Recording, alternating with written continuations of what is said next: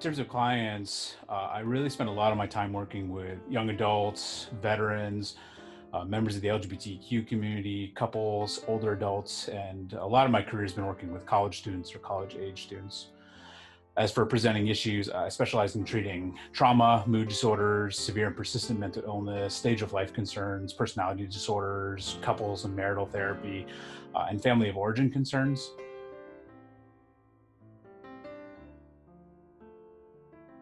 Many people come to therapy wanting the external world around them to change. And as much as I could wave a wand, snap a finger, and make bad bosses go away, abusive partners to be healthy, illnesses to disappear, therapy really does need to focus on the internal locus of control.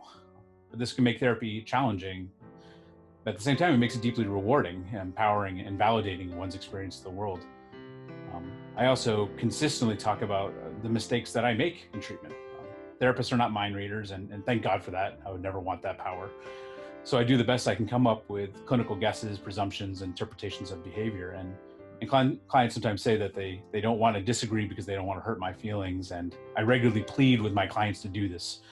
Give me feedback, help me create a collaborative process. I may be a subject matter expert on psychotherapy, but I'm not the subject matter expert on the client. That resides solely with the person I'm sitting across from.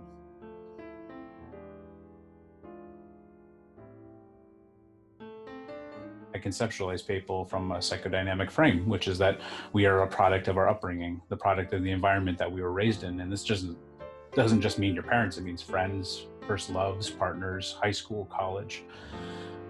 There are some things that you're born with, but other things that you learn to be. And I think therapy should be challenging just as much as it is supporting. The therapist paradox is always present. How do you support someone while also wanting them to change? I love to work with clients who are open to being challenged and pushed past their comfort zones. With that being said, this is done methodically and at the pace of the client that they're most comfortable with. But at the end of the day, therapy is supposed to be a profession of extinction. I work so that I'm not needed anymore.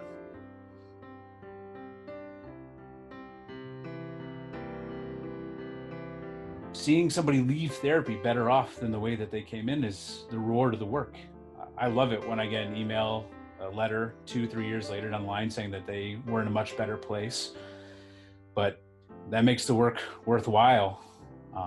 That's what I like most about being a therapist, is getting to the point that someone is fundamentally happier and better off than when they came into treatment.